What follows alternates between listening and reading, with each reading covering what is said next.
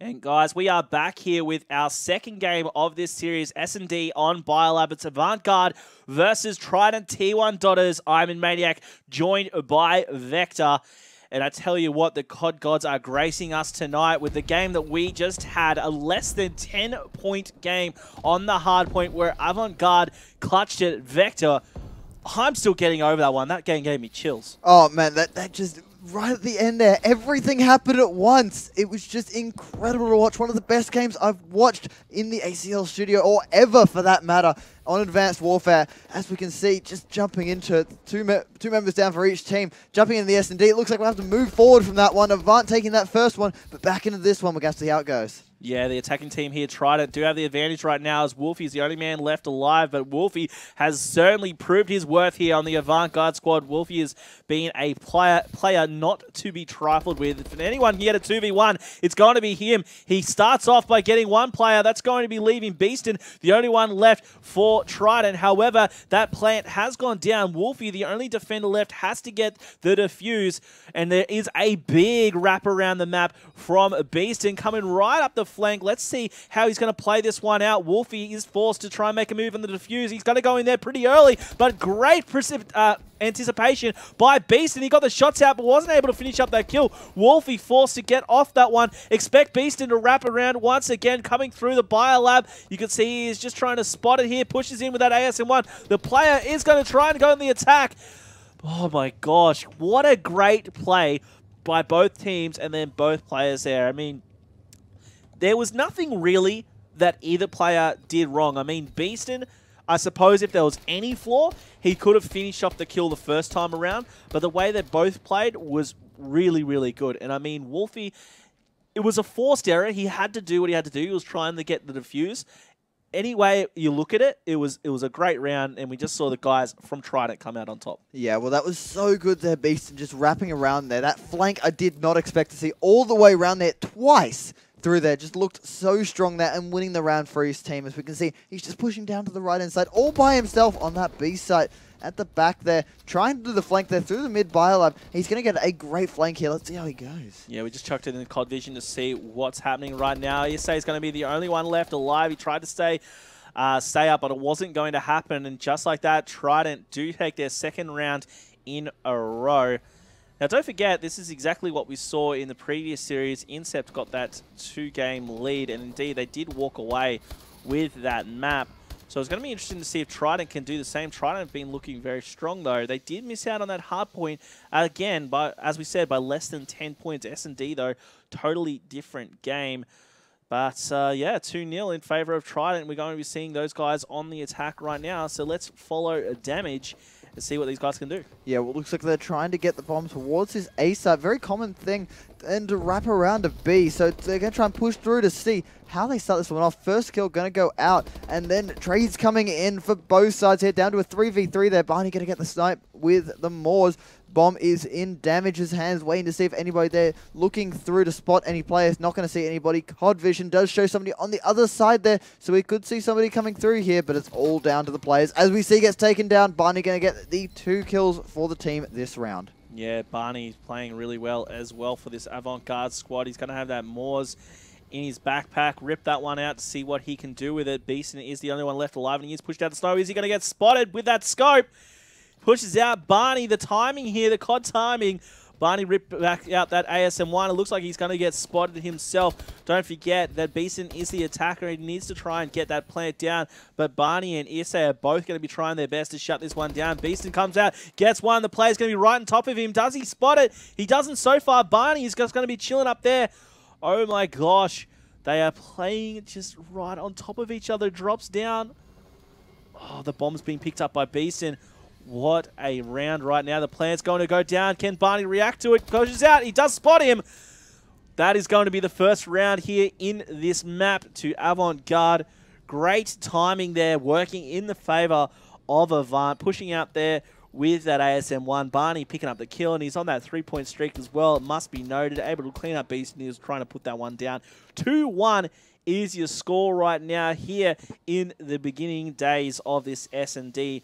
Vector, it is very close between both of these teams. Yeah, well, we see COD timing just coming in. They're sitting on top of each other, actually, there. So right now we can see we're just on board with Barney, who is on that 3 streak, as you said there, from the last round here, pulling it big for his team there and winning first points on the board for AVANT. And now they're on the attacking side. They need to see if they can get this attacking win down. Otherwise, it's going to be 3-1 to Trident, and they just need to make something happen. Yeah, they're going to do what they can. They are a player down right now as Wolfie was dropped very early. SA and Wanted follows straight after. Going to leave Barney, the only one left alive. Make that none alive as he was cleaned up just like that. All 4 players of AVANT taken down in about 10 seconds or less. Trident just imposing their will upon this game. Chilean going nuts there. He's able to pick up that final kill.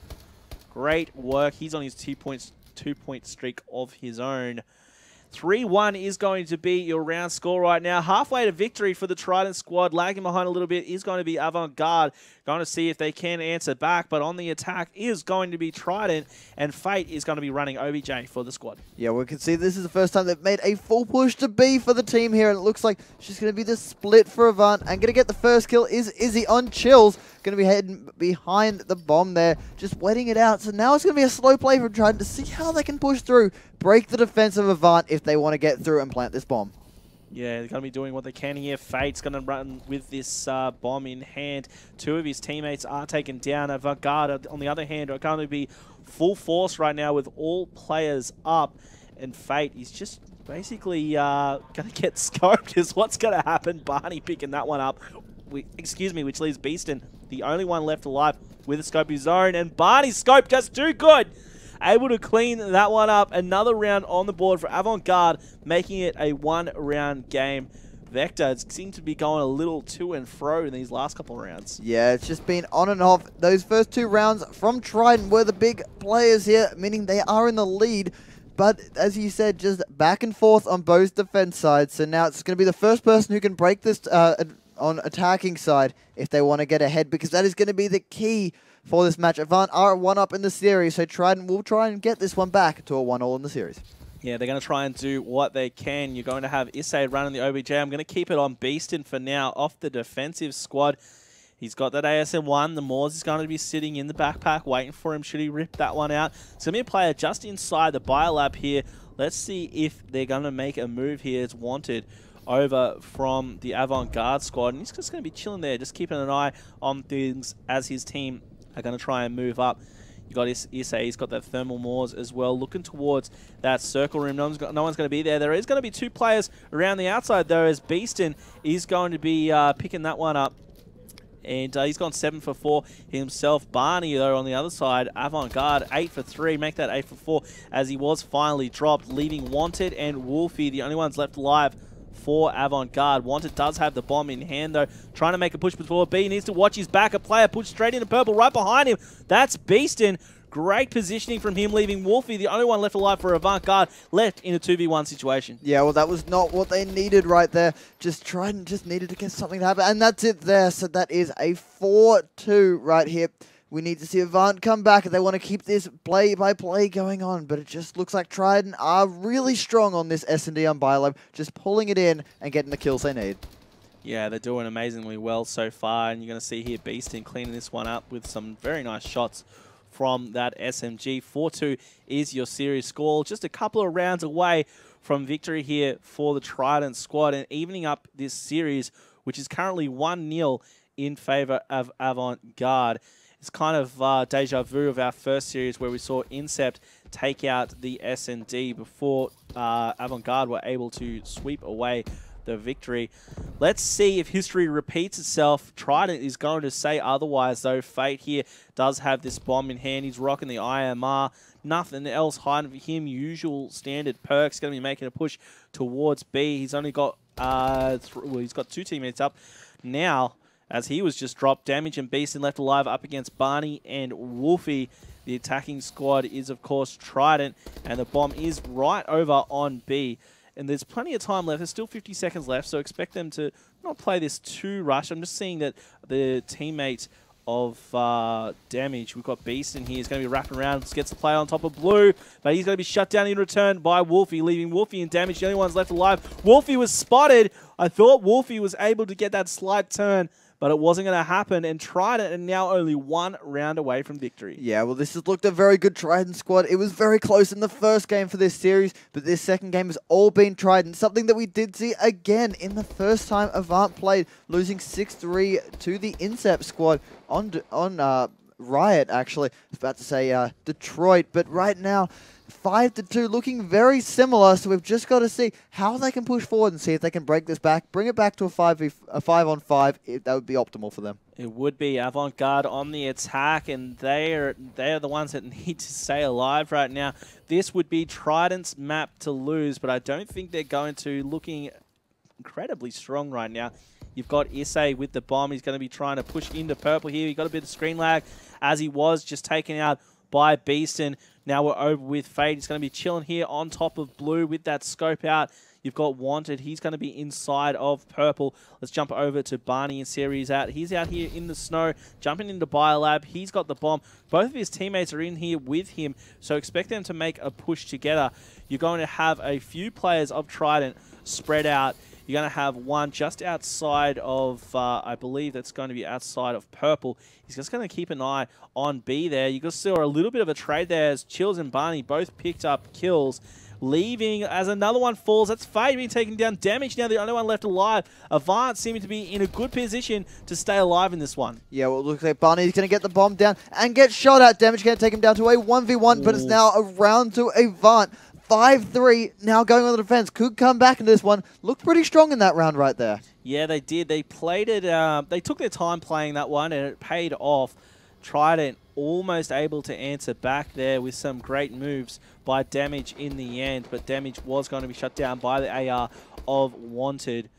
And you can see there a couple of players already on double digits. You got 13 kills there for a player of, I think that was, it was Beaston from Trident. On the other side, Barney's going into double digits of his own.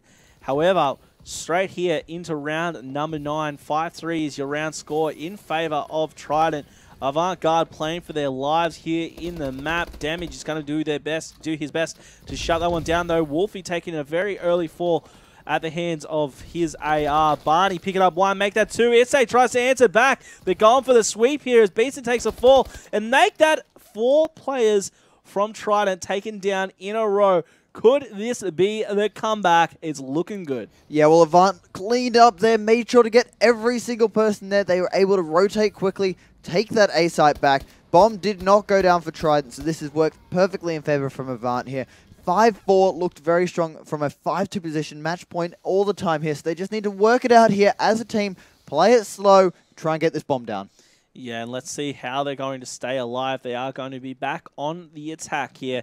It worked well for them last time. Let's see what Issei is going to do. He's rocking that IMR, usual standard perks, looking down towards that circle room. There was going to be one player down there. I don't think he was going to spot him. Let's have a look from that point of view. It's Damage with that ASM-1, and he does have danger close, so expect him to put those nades to use. Issei just darting back and forth. This game has slowed down quite a bit right now. He's still just looking around the place, scoping things out. That player just that was down in that down in that circle room. He has pushed out.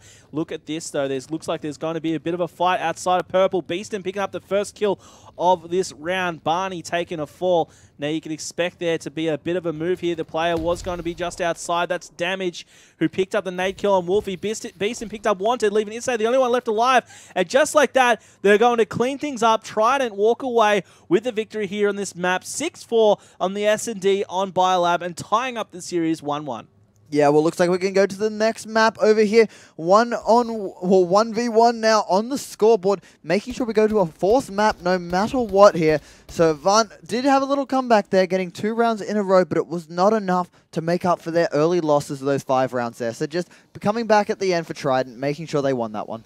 Yeah, they did pretty well to come back too. I mean, especially when AVANT-GARDE, they switched up their momentum in those last couple of rounds prior to the win there from Trident, but Trident able just to put their stamp on that map and pick that one up. So, guys, we've guaranteed a 4th map at minimum. Up next, however, is going to be map number 3. It's an uplink. We're going to have AVANT-GARDE continuing their series up against Trident. Can they make it 2 series wins in a row? We'll be finding out right after this break.